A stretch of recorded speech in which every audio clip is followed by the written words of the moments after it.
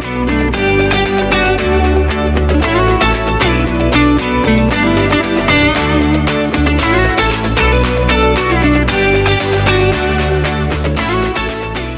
guys, welcome back to the channel. Today I have another Thunder Laser video tutorial to share with you. Today I'm going to walk you through one of the most important things that you have to do as soon as you get your laser set up. You are going to want to do some test cards for the materials that you plan on using. This is going to allow you to know the exact scoring settings, cutting settings, and engraving settings for all of your most popular materials. Having these test cards is going to end up saving you money in the long run, because when you are running a project, the last thing that you want to do is get the settings wrong, and then the entire project that you've just completed can't be used. So let's dive right in. Alright, the first thing we need to do is get a material test card file. I grabbed mine right from the Thunder website. I love it because it's larger and super clear to understand. Once you are on the website, you'll just need to scroll all the way down to the bottom to the file section and then click the download button. When the file is on your computer, just double click it or drag it right into Lightburn. Lightburn is the program that most people with lasers use to run their machine. So once Lightburn is open, the very first thing that you're gonna always wanna do is make sure that your laser is connected to your computer. You just wanna make sure that your USB or Ethernet cable is connected. Once in Lightburn, let's make sure your laser is connected properly. You're gonna click Devices and then make sure that your machine pops up and then click OK. Next, you'll need to grab your wood or whatever material you're using to measure how thick it is. I use this little caliper I grabbed from Amazon for under $10, I think, and it comes in so handy. It's a super sensitive tool, so I love how precise I can get the measurements. So you just slide it over your material and pinch the calipers together until you have a nice tight fit.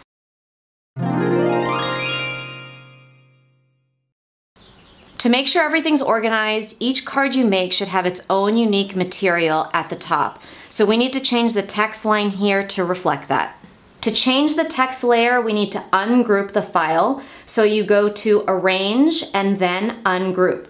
When you have a lot of layers like this with similar colors, I like to just click the Output and Show buttons.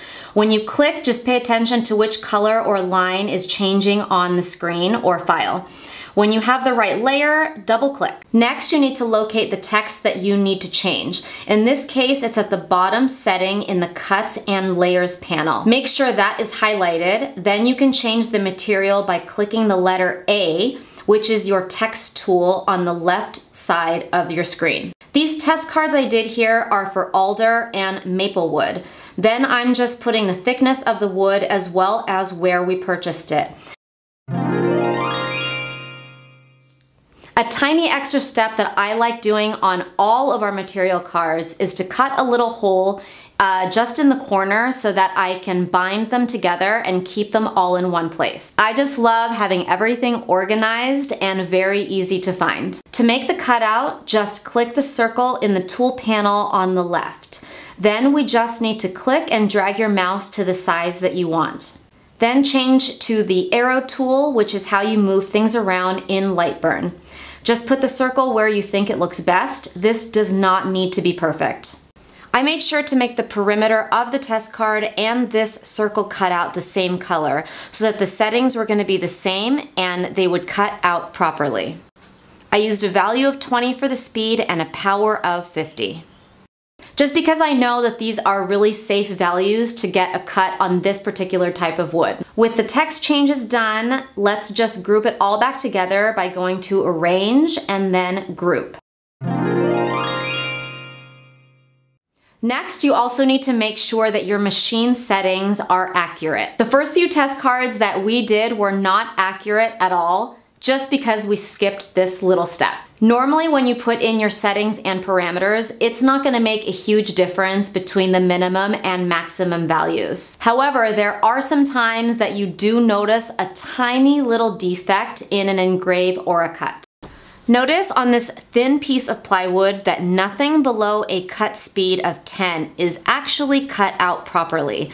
Technically, everything down here should have popped right out. It's because we have to change the minimum speed in Lightburn to something under 5. So let's do it. When the screen pops up, you're gonna see that it has a minimum value of 10 right here. So you're just gonna wanna change that to 4. And then you're gonna click OK and close this out. When you're first setting up these cards, a lot of this is guesswork, but there is a file on the Thunder website. I'm gonna go ahead and link that down below as well, but it's kind of like a standard estimate for all of the materials and what settings you're gonna need for all of them. Make sure you click the right laser. We have a 51-100 watt. You can either download and print the file or just keep it on your computer. I've seen people print and laminate it so they can keep a hard copy nearby the laser machine. You can see that there are estimates for cutting and engraving on a big variety of materials, and what the suggestions are depending on if you have a 2-inch or a 4-inch head. Super handy little guide to have around. And here are the last few steps. I know it seems like it's a lot to run a laser, but once you get the first one kind of set up, everything can be done in less than 2 minutes.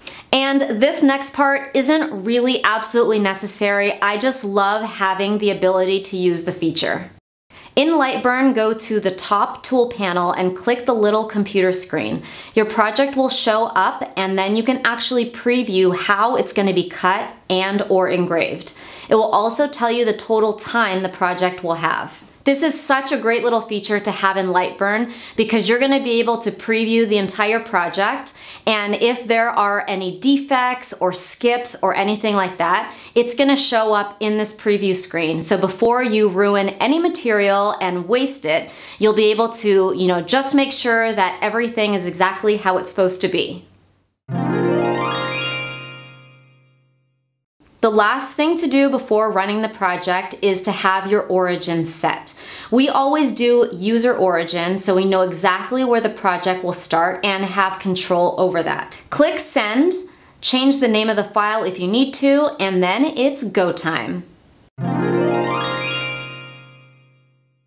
Get your wood or material into the laser. Make sure that it's as flat as possible. Use magnets or clamps for this if you need it. Once you have the file on the laser, we just need to focus everything. Move the laser head using the arrows on the right side of the panel on the laser to where you want the project to start. Then move the bed up or down and get it fairly close to your material.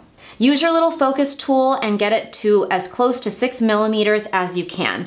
That's our most accurate focal length. Just hit origin and then frame. This is another cool feature that allows you to see exactly where the project will be cut. And now the magic. Close the laser and you are ready to roll. Just hit start and then let the machine do its thing. When it stops, open her back up.